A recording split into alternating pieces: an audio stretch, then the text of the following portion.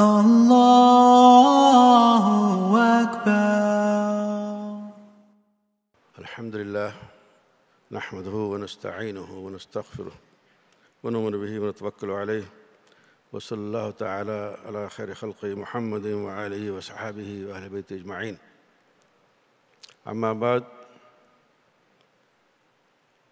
fa'awzu billahi minash shaitanir rajim. Bismillahir Rahmanir Rahim.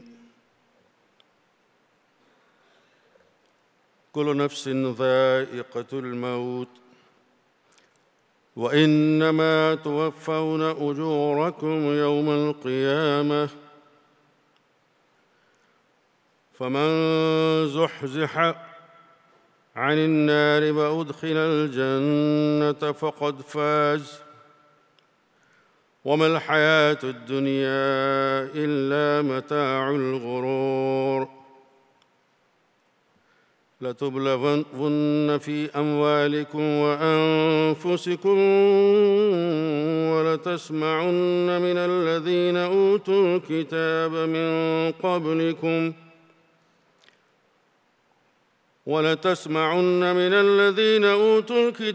من قبلكم ومن الذين أشركوا أذى كثيرا وإن تصبروا وتتقوا فإن ذلك من عزم الأمور صدق الله العظيم. Dear respectable brothers and sisters, Assalamu alaikum wa rahmatullahi wa barakatuh. Thank you, Dr. Ahmed Zaki,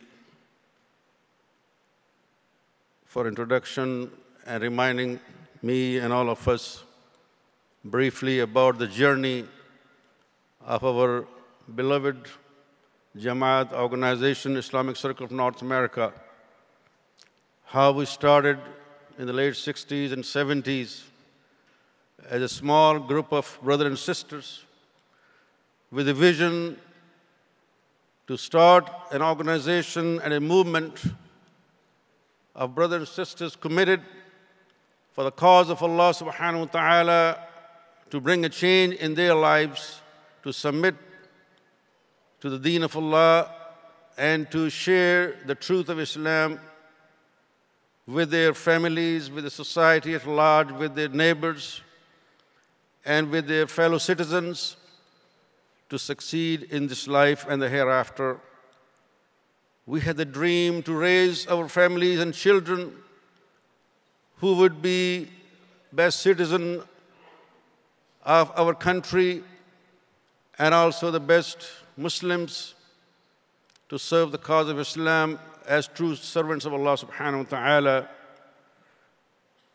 And alhamdulillah, we see that the growth of our children like Dr. Ahmed Zaki, you have seen, alhamdulillah, may Allah give barakah in all of our children and all our families and all the Muslims and all our brothers and sisters here and all across the globe, inshallah. In the few minutes that we have, I'd like to share with you these ayat of Quran, Surah Al-Imran, 185, 186. I was hoping that I would be able to share with you this PowerPoint, but if it will cooperate, inshallah, with me.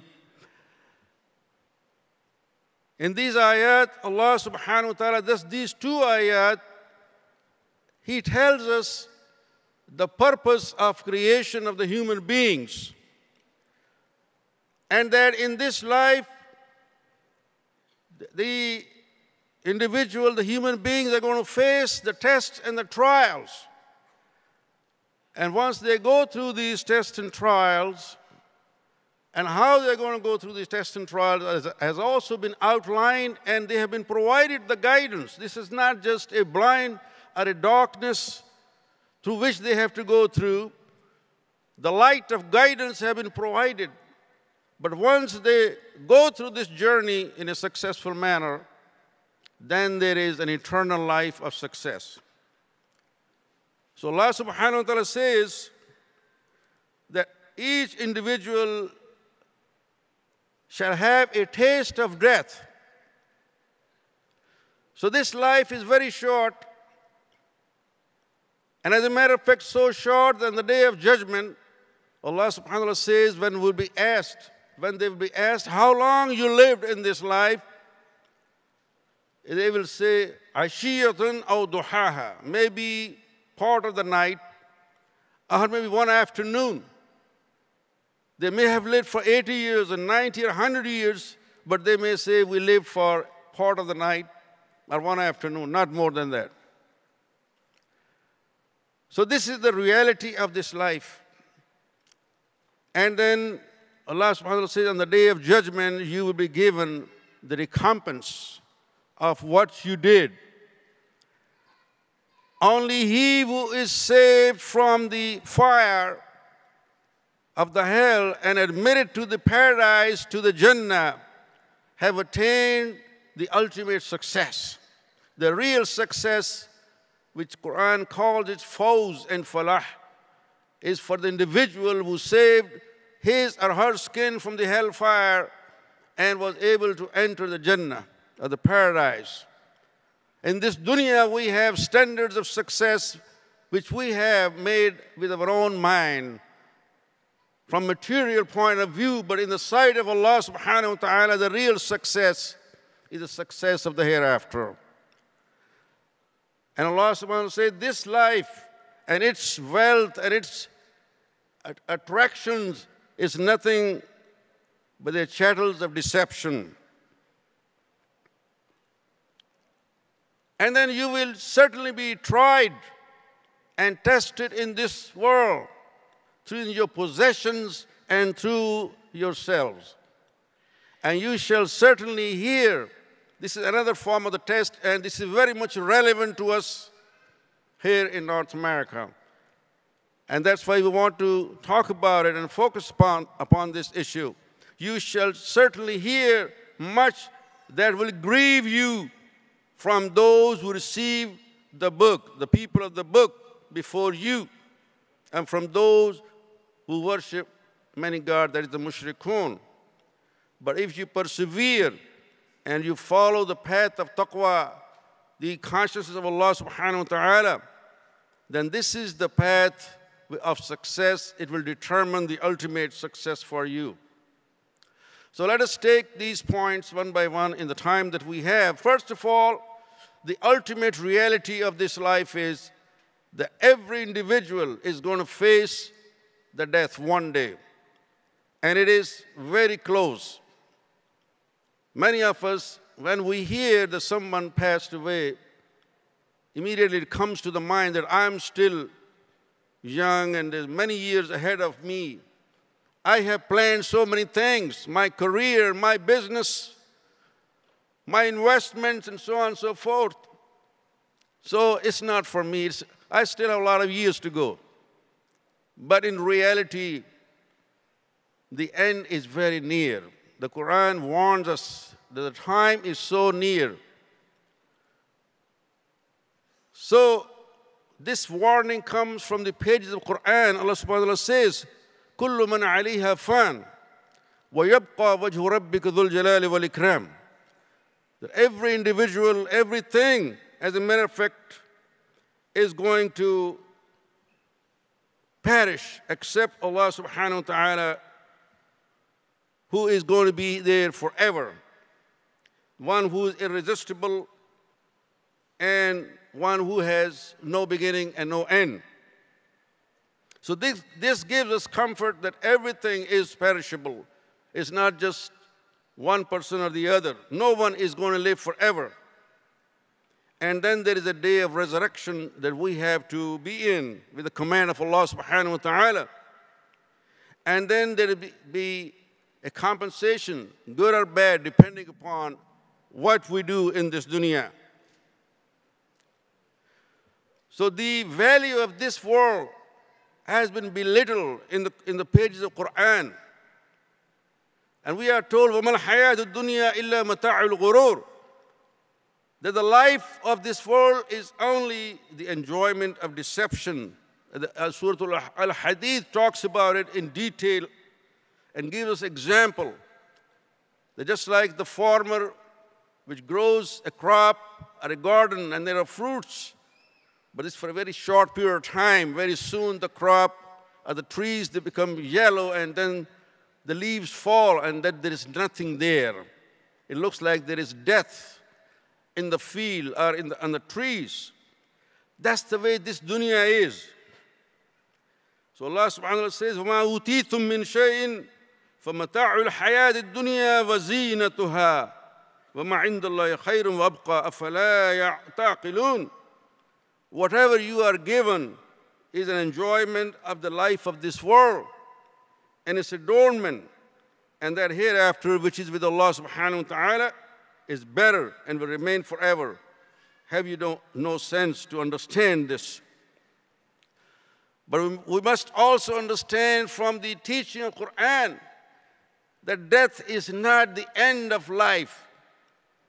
Death is only one stage in the human existence. Then there is going to be another life coming, which is the real eternal life. And there is no end to that. There is no death after that. Then it's either eternal peace and enjoyment or it's eternal suffering for those who have disobeyed Allah subhanahu wa ta'ala. Rasulullah sallallahu alayhi wa sallam, in one hadith, reported of Abi Hurairah radiyallahu ta'ala anhu, says, أَكْثِرُوا ذِكْرَ هَذِمِ اللَّذَّاتِ يَعْنِي الْمَوْتِ. That you should remember often the killer of pleasures, that is death. Remember your death as frequently as possible. And one reason is that your grave is calling you. There's another hadith which tells us our grave is calling us every day. That I am the place of loneliness. I'm the place of darkness. Bring with you some nur, some light. And that light is from your iman, from your faith, from your good deeds. Whoever remembers the death frequently, then Allah subhanahu wa ta'ala provides him the ability to repent for the sins and bring self-contentment and energy for the ibadah of Allah subhanahu wa ta'ala. The one who is a ghafil, who neglects to remember the death, then there is a delay in tawbah, repentance. There is a lack of contentment, and there is a laziness, a delay in the act of worship. And these are some of the statements of the Salihin of this ummah. Uwais al-Qarni rahmatullah alayh, once he said, remember death when you sleep and always think of it when you are awake. Ibn al-Mubarak rahmatullah alayh said that Salih al-Mari, another Salih, used to say, if the remembrance of death leaves me for an hour, my heart becomes spoiled, becomes ghafil, neglectful. Ibn Mas'ud radiyallahu ta'ala anhu said, a believer has no rest until he meets Allah subhanahu wa ta'ala. But then in this dunya, there is no continuous peace and rest. There is going to be trials and tribulations. Because Allah subhanahu wa ta'ala promises, لَتُبْلَوُنَّ فِي أَمْوَالِكُمْ وَأَنفُسِكُمْ. You shall certainly be tried and tested in your wealth and properties.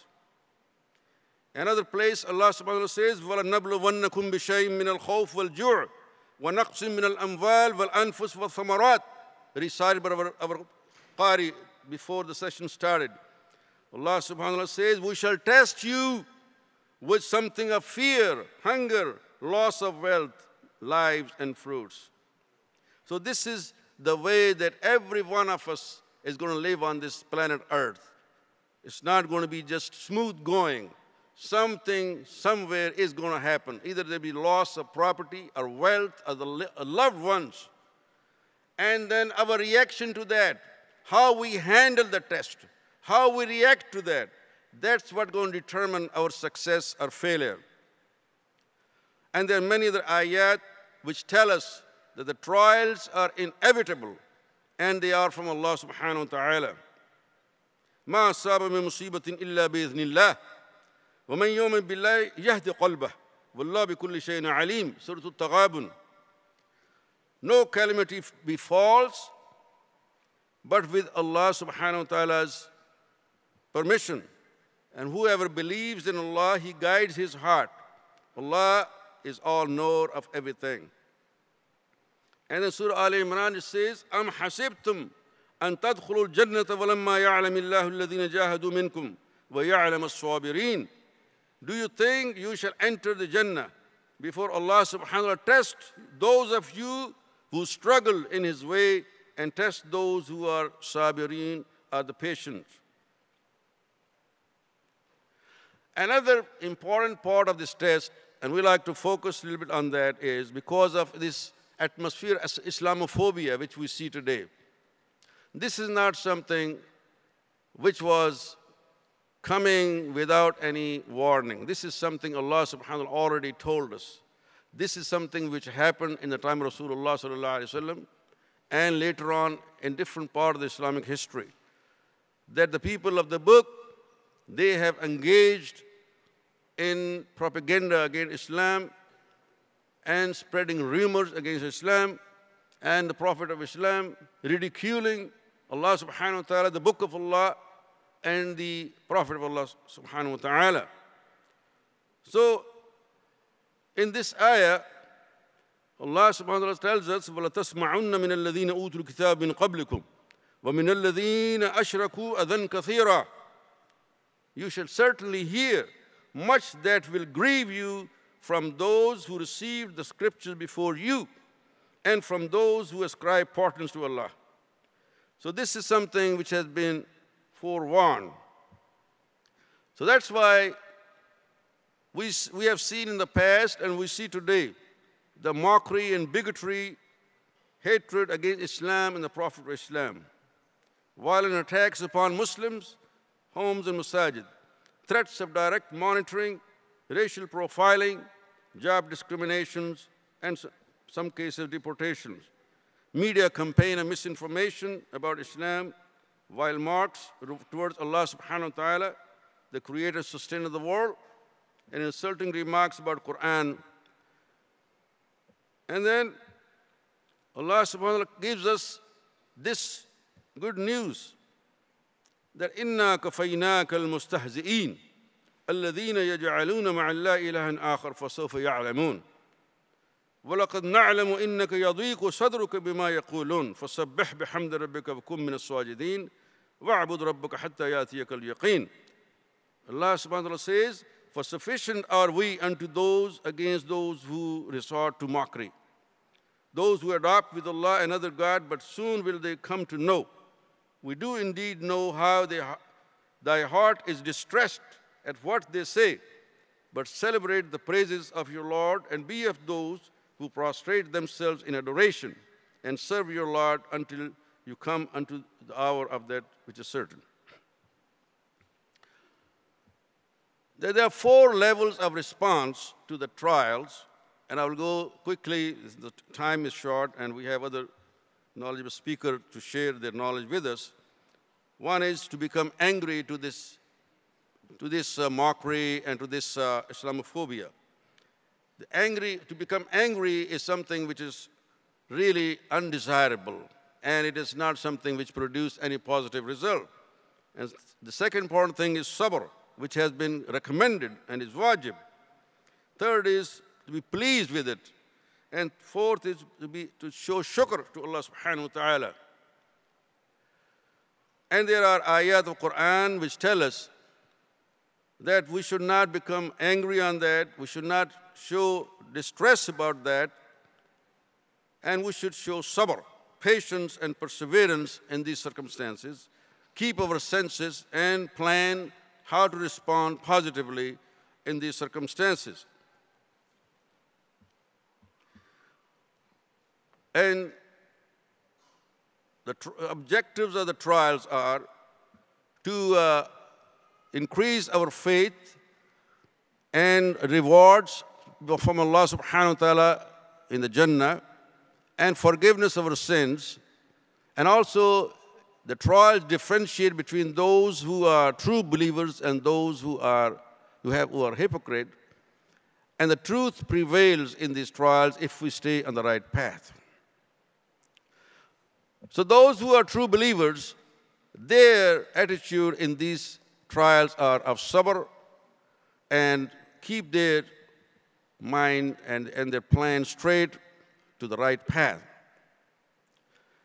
And they show right attitude, right behavior, and goodness even in the circumstances which are very difficult. And this sabr is to be shown in all kinds of difficult challenges in relation to the opponents, showing obedience to Allah subhanahu wa ta'ala, and also refraining from disobedience to Allah subhanahu wa ta'ala. And as a result of this sabr, there are a lot of positive things which happen to the believers, to the community, and Allah's help and assistance is with those who show sabr.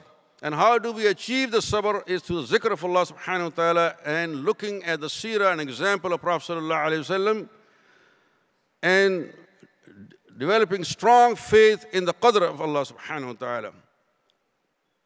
And then having taqwa of Allah. So these two things which are told to us in these ayat, to have sabr and taqwa of Allah subhanahu wa ta'ala. And there are many ayat and hadiths which tell us what taqwa is. Taqwa is to remain steadfast in obeying the command of Allah and avoid the prohibition of Allah subhanahu wa ta'ala. And there are ways and means to achieve the taqwa. And the major means is to hold fast to Quran and its teachings and stay steadfast in the path of righteousness and hold fast to the Jamaat of Salihin and learn from them. So these are some of the things I would like to share with you. I conclude now at the end to say that ultimately we should have our dependence and tawakkul upon Allah subhanahu wa ta'ala under all circumstances, particularly in the circumstances that we are in today of Islamophobia and the bigotry and the hatred which we face as Muslim community. We should have our full tawakkul upon Allah subhanahu wa ta'ala as His promise is in the Quran. وَمَنْ يَتَوَكَّلْ عَلَى اللَّهِ فَهُوَ حَسْبُهُ إِنَّ اللَّهَ بَالِغُ أَمْرِهِ قَدْ جَعَلَ اللَّهُ لِكُلِّ شَيْءٍ قَدْرًا. And we make dua to Allah subhanahu wa ta'ala, Allahumma anfa'ni bima 'allamtani wa 'allimni ma yanfa'uni wa zidni 'ilma. May Allah subhanahu wa ta'ala give us the knowledge which is beneficial and increase our knowledge and help to raise our children who have Islamic knowledge and practice this knowledge and walk on the path of Islam and work for the cause of Islam and be successful in the dunya and the akhirah. أقول قولي هذا واستغفر لي ولكم ولسائر المسلمين واستغفر إنه الغفور الرحيم. السلام عليكم ورحمة الله وبركاته.